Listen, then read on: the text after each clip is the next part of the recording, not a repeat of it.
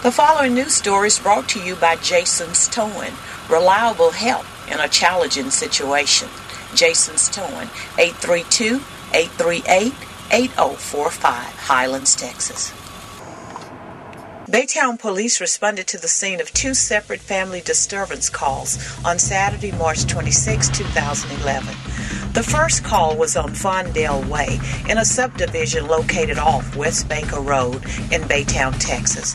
According to one of the neighbors, police often respond to family disturbances at that location. The disturbance occurred between a 24-year-old male and a 31-year-old male. No one was arrested at the scene.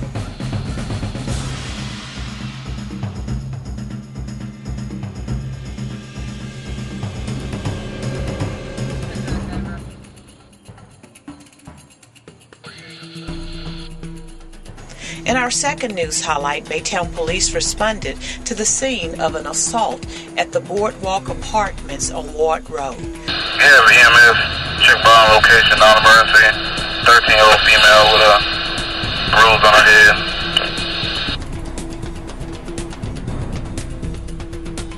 The disturbance occurred between a husband and his wife. The male assaulted his wife and his teenage daughter and fled the scene. A citation was issued for the male.